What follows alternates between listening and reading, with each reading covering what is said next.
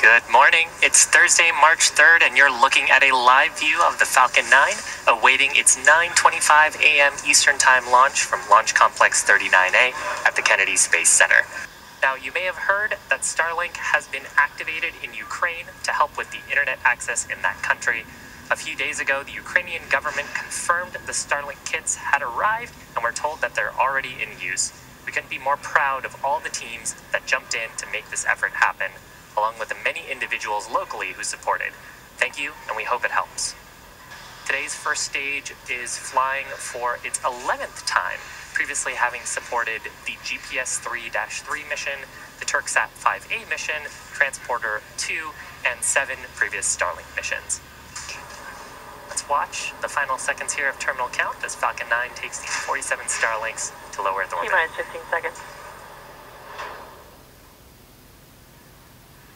10, 9, 8, 7, 6, 5, 4, 3, 2, 1, 0. Ignition and liftoff.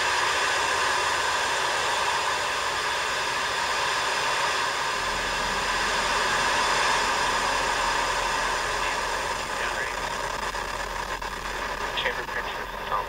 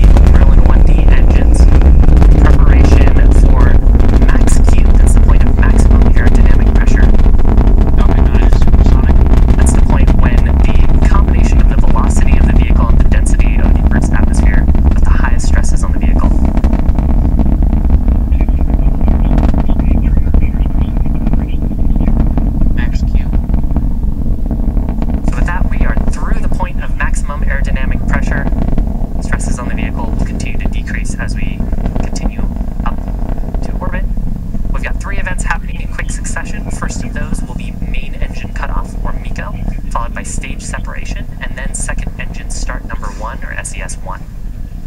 Main engine cutoff is where all 9 of the Merlin 1D engines will shut down to slow down the vehicle in preparation for stage separation.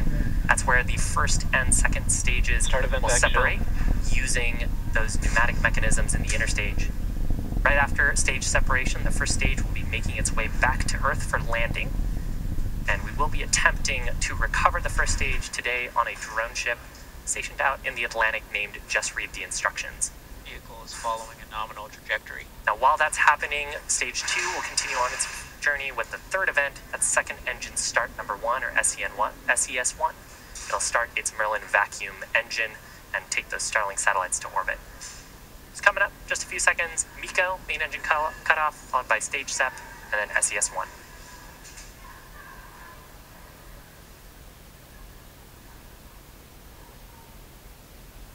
MECO. Stage separation confirmed.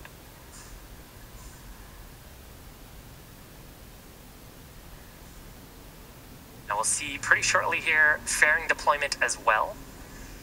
And second engine stage startup. Fairing separation confirmed. So there on the right-hand side of your screen, those Starlink satellites seeing space for the first time. There's a shot of the Merlin vacuum. You can actually see the fairing halves heading back to planet Earth. And on the left-hand side of your screen, you can see the first stage deploying its grid fins. Both vehicles continue to follow nominal trajectories. Just a quick note on the fairing halves today. One of those is flying for its third time. The other is flying for its fourth. And we will be attempting to recover both halves today using our recovery vessel named Bob. Now, stage 2 is continuing to its target orbit. The first stage, which you can see on your left-hand side, has a couple of burns to make before it can make its way back to planet Earth. First of those is the entry burn.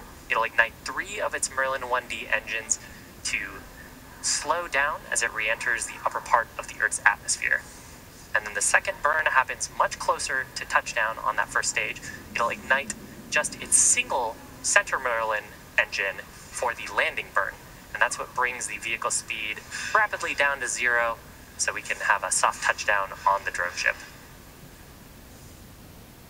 Right-hand side of your screen, you can see the Merlin vacuum engine on the second stage with some beautiful shots Acquisition of signal.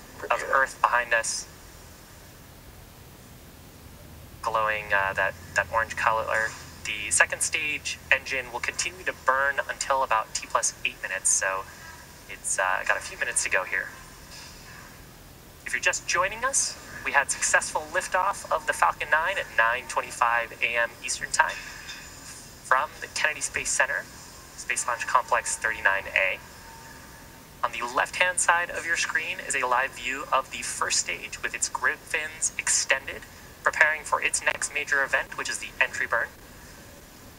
It's making its way to a drone ship stationed in the Atlantic named Just Read the Instructions, targeting its 11th landing. On the right-hand side of your screen is the second stage, carrying 47 Starlink satellites into an intended drop-off orbit. Now, those Merlin engines on these stages, on the first stage, are actually optimized for sea level. They achieve about 190,000 pounds of thrust during ascent, so during this portion of the mission, and now for descent, a similar amount of thrust. The Merlin vacuum engine is optimized for 220,500 pounds of thrust, and that's because the nozzle is significantly larger, allowing us to get more force out of the gases from combustion.